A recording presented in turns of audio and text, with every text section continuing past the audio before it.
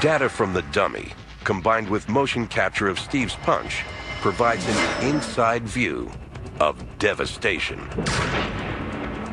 When Steve's 1,000-pound punch lands, it sends the brain sliding inside the skull. A chain reaction occurs.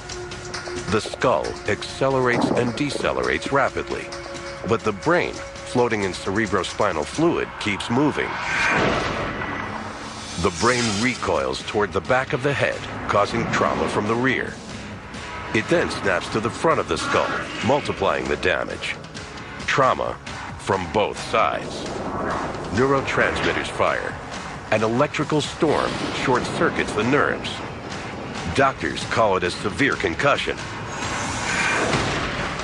We call it a knockout.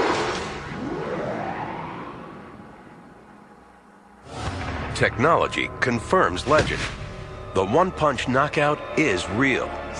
But how do they do it?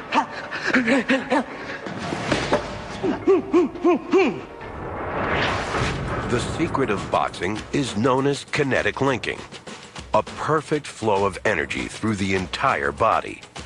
Motion capture shows that the punch starts not in the fist, but the feet. The rear foot drives backwards into the ground.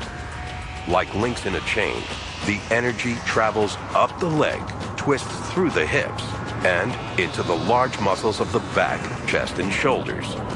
Like the coiling and cracking of a whip, the energy multiplies through leverage as it flows through the body, travels out the arm and fist, and snaps into the opponent. And yes, size does matter. The bigger the puncher, the more mass in the whiplash.